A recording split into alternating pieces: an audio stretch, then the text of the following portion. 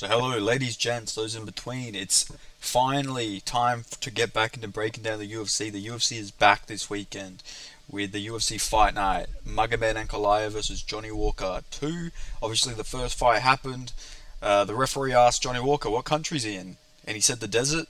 He wasn't happy with that answer. He wanted a fucking full-on geography lesson with Johnny Walker. You know, while he was having a fucking fight and adrenaline would have been pumping through his system.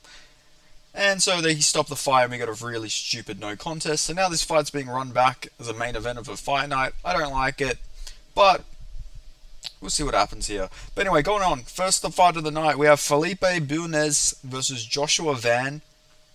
I feel like this is a pretty easy fight to predict. I'm going to go with Joshua Van here.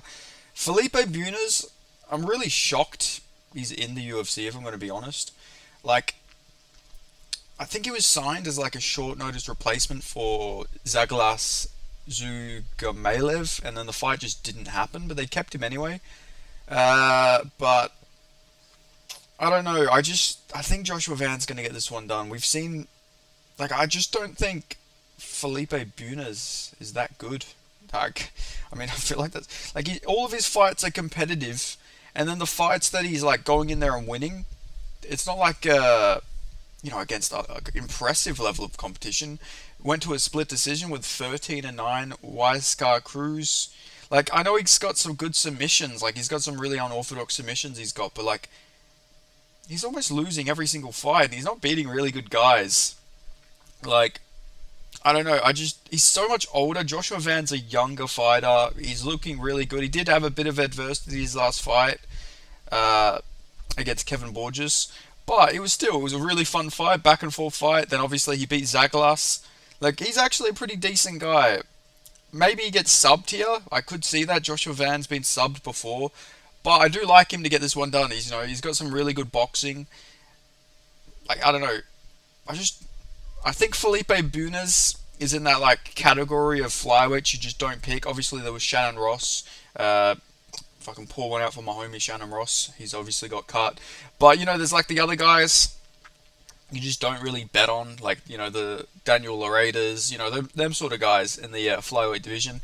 I think Felipe Bunes is going to be one of those guys. 34 years old. He's pretty much, he's got a pretty long reach for a flyweight, but I don't know. He's more of a grappler. I don't see this going very well for him. I'm going to go Joshua Van, body shot KO. Then moving on, we got a fight I'm very excited for. A fighter I'm really high on. Tom Nolan. Very young fighter is Tom Nolan. But fuck, this guy's a lot of fun to watch. This guy's fucking good. He's 6'3", 76-inch reach. On Dana White Contender Series it was 73, but Tapology still got him at 76, so I'm not quite sure what his actual reach is, but regardless, this guy's fucking long through the weight class. He's a tall guy. Very good striker. He can grapple too, though. He can generally grapple too. You don't really see much of it if you watch his amateur fights, though. Like, you can tell, he's got some grappling. I think he started out as a grappler, which is crazy to see because his fucking striking is pretty fucking nice. Now, he does brawl a little bit, but he's a fucking powerful guy. Because he's so long and rangy, it's really hard to, like, hit him. And I really like him in this fight. I haven't even said anything about Nicholas Motta yet. Nicholas Motta, he's a powerful guy, but he's very limited.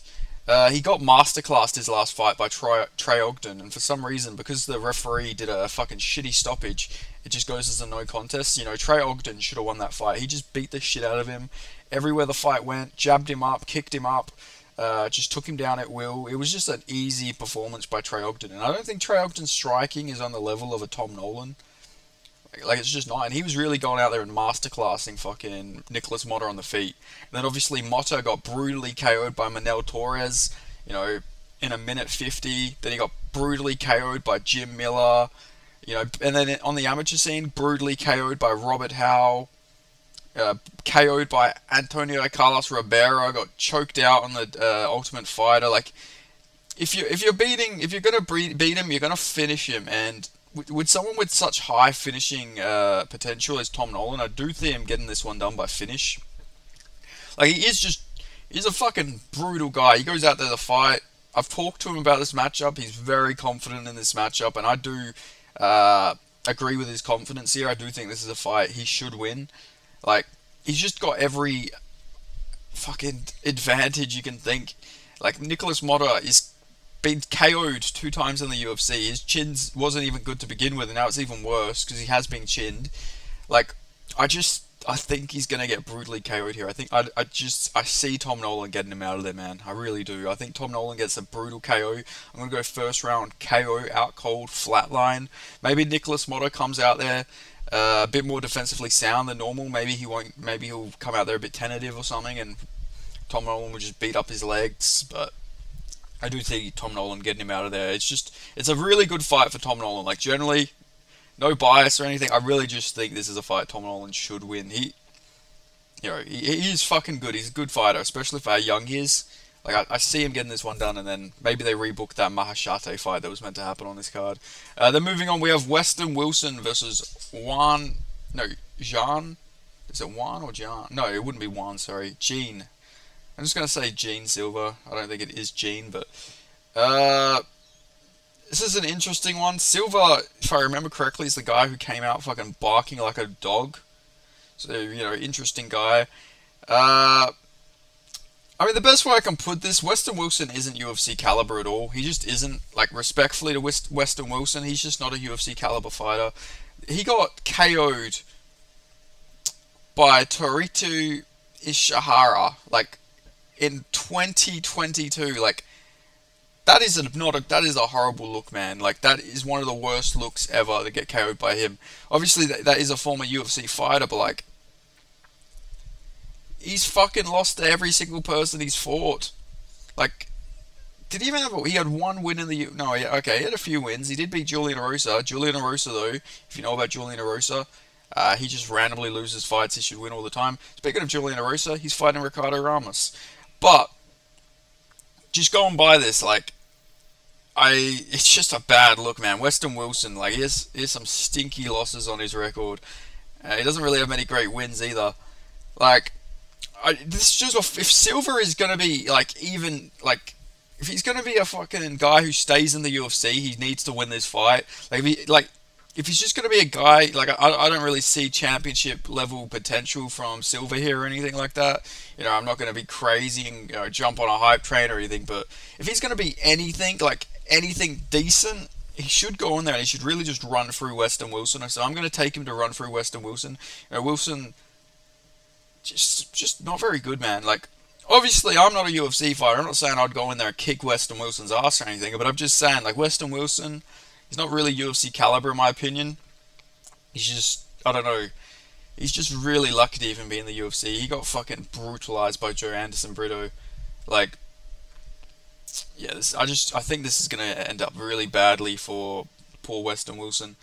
And he was meant to fight Gabriel Santos before. Gabriel Santos really would have fucked him up. Even if he was injured, Santos should have taken this fight anyway.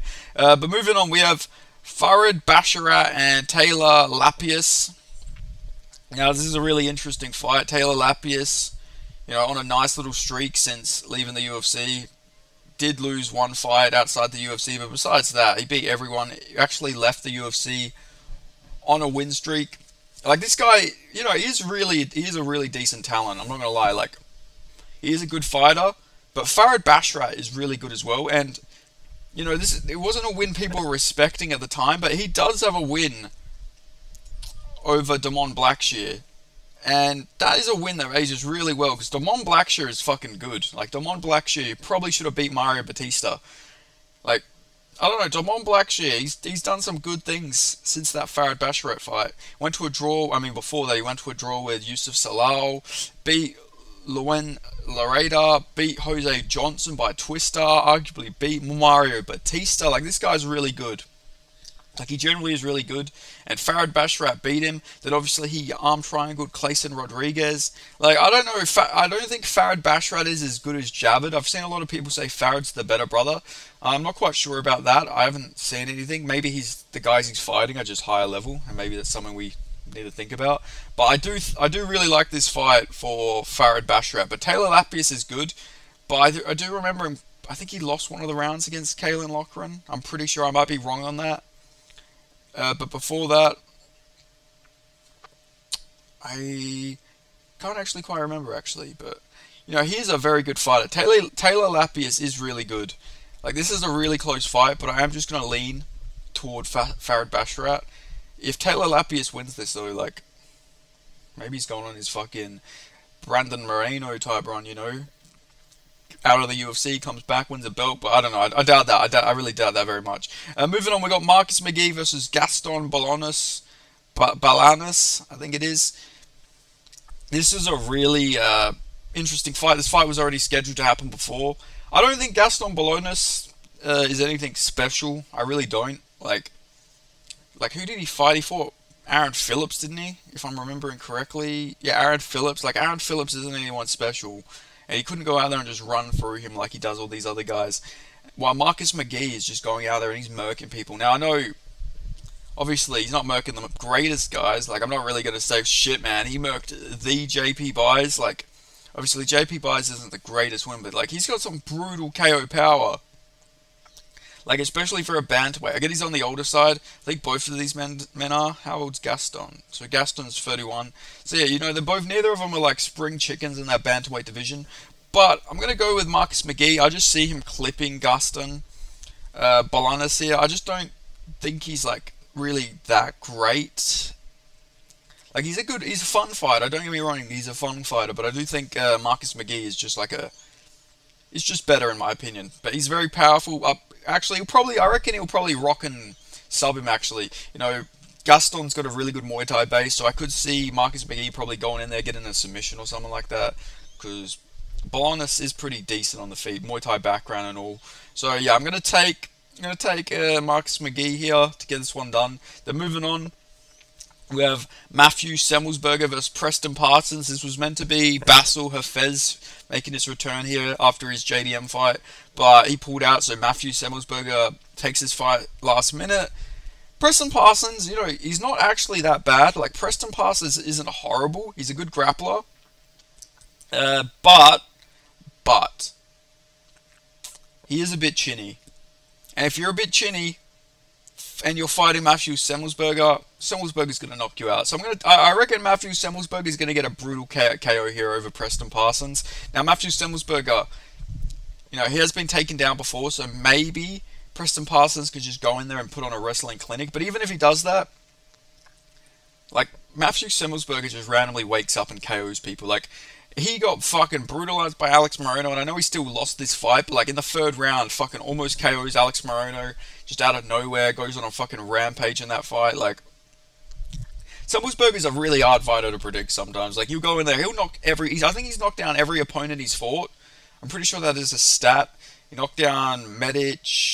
Oh, actually, no, he didn't knock down Chaos Williams, but besides that, I think he's knocked down everyone he's fought. Let me just like double check who he's fought. I'll know off the top of my head. Knocked down Medic, knocked down Jeremiah Wells like fucking 3 times. That was a weird decision. Knocked down Jake Matthews 3 times. Knocked down Alex Moreno. Okay, he didn't knock down AJ Fletcher, but he knocked out Martin Sano. Didn't knock down Chaos Williams, just killed fucking Jason Witt. Knocked down Carlton Minus. So yeah, this guy just knocks down fucking almost everybody he fights. He's just a powerful guy. That's all Matthew Semmelsberger is, just a big, athletic, powerful guy for that welterweight division. I think he was like an American football player or something like that, at like college or something like that. He used to be a linebacker, I'm pretty sure, because he used to be like 230 pounds or something like that. Because he actually had amateur fights at light heavyweight. Like, this guy's massive. But yeah, I'm going to go with Semmelsberger getting this one done by KO. Then moving on, we have the legendary Andrei Arlovski versus Waldo Cortez Acosta. Man, this is a setup fight and a half. If I've ever seen a setup fight, if this fight doesn't go the way I'm expecting, then yeah, I have fucking no clue. But this is just a fight I just can't see Andrei Arlovski winning this fight at this point in his career, man. He got carried by Dontel Mays, like, Dontel Mays. Like, he got carried by Dontel Mays. Like, that's all I got to say here. Waldo Cortez, oh, fucking Jesus Christ. Waldo Cortez Acosta, first round KO. Moving on. No, I'm kidding. All right, let me get like an actual breakdown here. Andrei Arlovski's 44 years old. He's been KO'd that many times, man. Like, how many KO losses? He's got 12 losses by KO. Well, you know, some by TKO, but like, Jesus Christ, like, that's like a lot. And Waldo Cortez Acosta, Andrei Arlovski isn't going to go out there and kick Acosta's legs. Like, Acosta, only time he lost It's because of leg kicks to Marcos Rodrigo de Lima. You know, it was just because he kept kicking up his leg, and he can't check kicks. That's what I will. That's one thing I will say about Acosta. He can't fucking check kicks. Like Jared Van Dier arguably beat him because he just kept kicking his leg. Chase Sherman, he beat Chase Sherman. But yeah, the thing is about Cortez Acosta, he just can't check leg kicks. But Andre Arlovski's not a big leg kicker. He's not going to go out there and just boot out the leg of Acosta. And if he's not going to do that, I just don't see him winning this fight. He's not going to go out there and just stay at range. One leg kick, boom. You know, we're not going to see fucking. Let's give a presentation of this. So we're not going to see Andre Arlovski just come out and do his fucking. He runs out and then he does his little kick, runs out, punch, moves around, kicks his leg. Like, that is the Andre Arlovski special. I don't think we're going to see this fight. I think we're going to see Waldo Cortez Acosta just fucking blitz him, KO him, and that shall be all she wrote. So I hope you guys enjoyed that little presentation there. Four War Towers, Acosta versus Andre Arlovski. That I just don't think like Andre Arlovski in this point in his career is very point fighting heavy. Like, he just does the same shit over and fucking over again. Like, it's just, he's not very unique, is he? Like, he doesn't like do anything different. He always does the same things. He's not going in there to finish. I think, like, just the fact he's going to be trying to win a decision for 15 minutes, while Waldo Cortez Acosta can just KO him at any second. Very good boxing. I'm going to take Cortez Acosta. I really do think he'll get this one done. Then moving on, we have Phil Hawes versus Bruno Ferreira. Fuck. This is a tough one, man. I don't think Bruno Ferreira is really that good.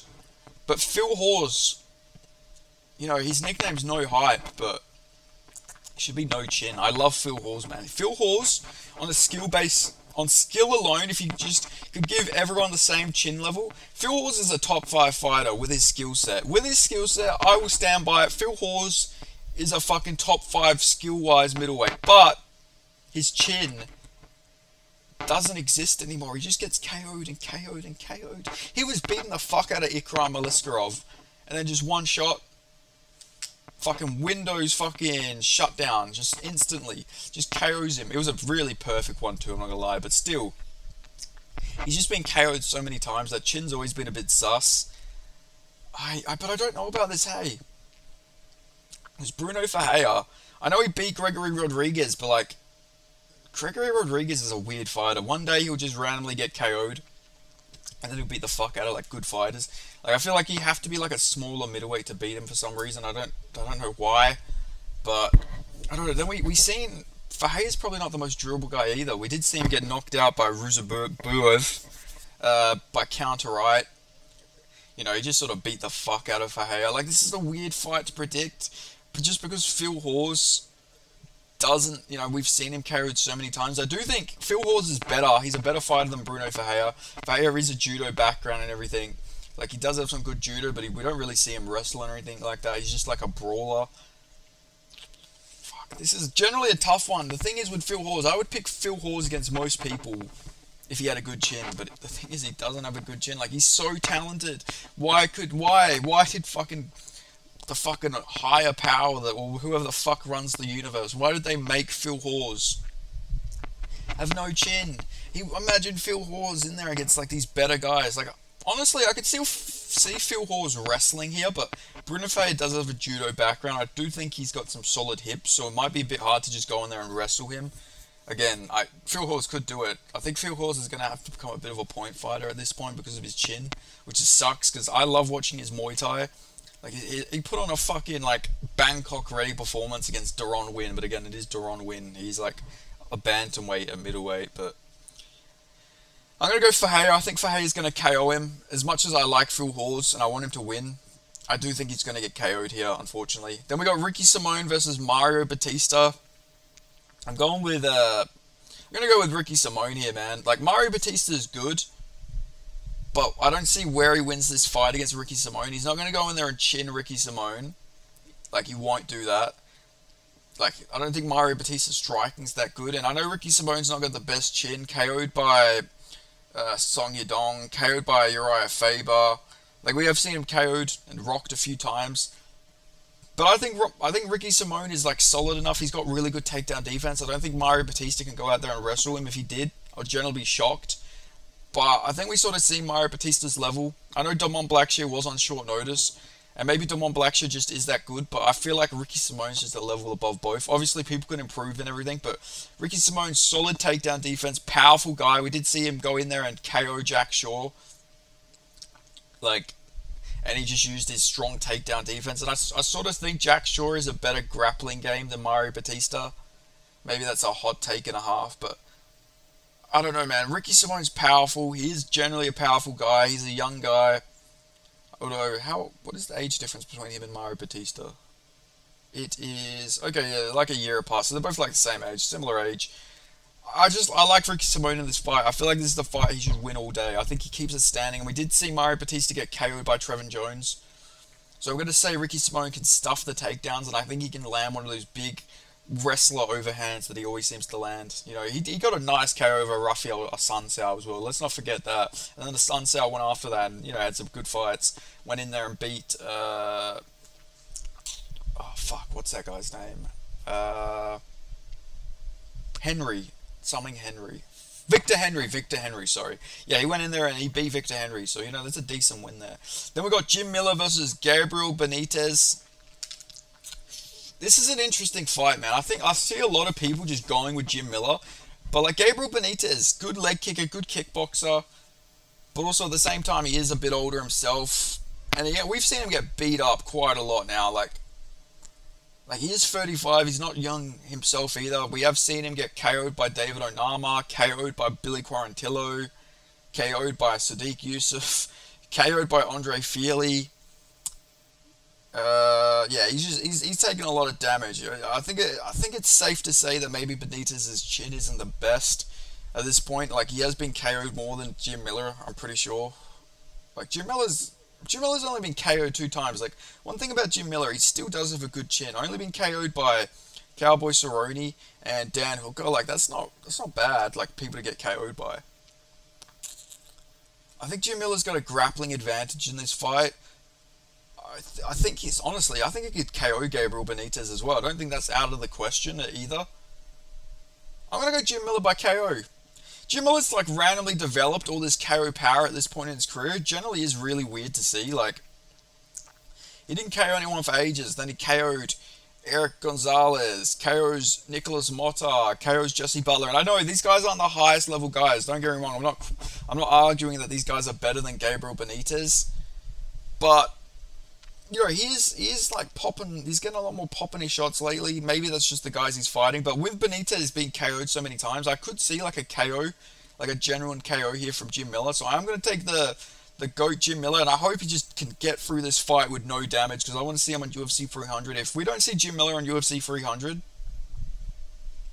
I will be fucking furious because that ruins a great story. But I think Jim Miller will get this one done against Gabriel Benitez.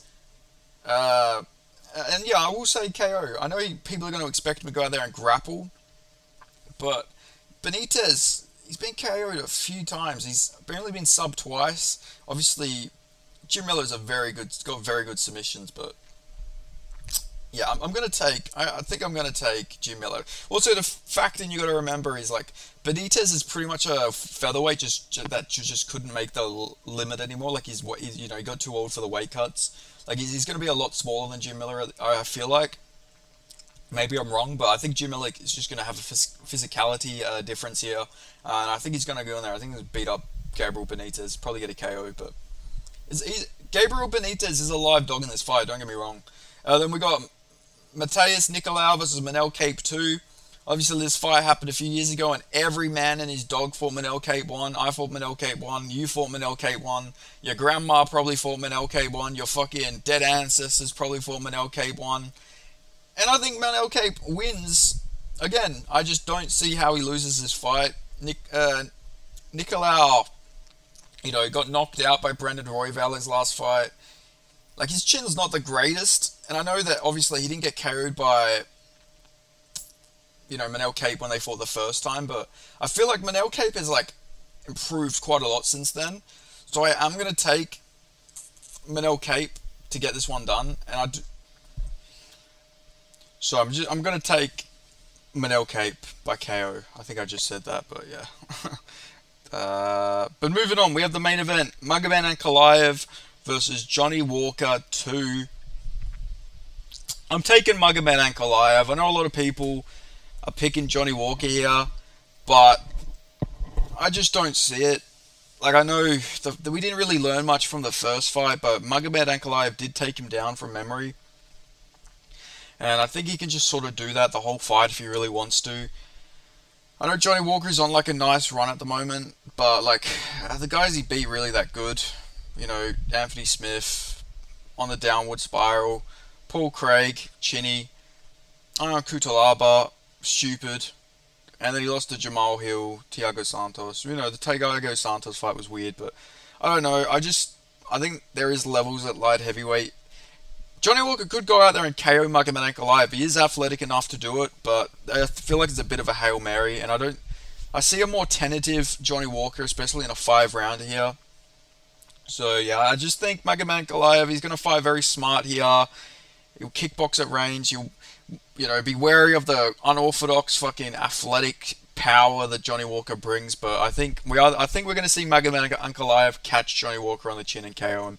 Magomed Ankalaev, after like a fucking first fight, no contest, comes back fucking aggressive as fuck in the rematches. We seen it with Iron Kutalaba. He tried to take that man's fucking soul, and I think we're going to see him. You know, there's some beef between these two. I think we're going to see Magomed Ankalaev go in there, KO Johnny Walker.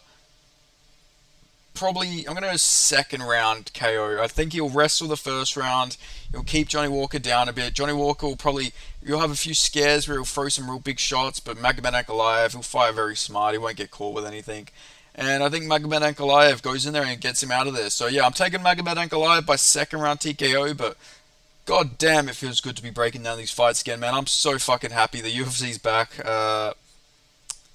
Yeah, fucking thank God. Bring on the 2024 season. Let's expect some crazy things. Let's hope this channel can fucking grow.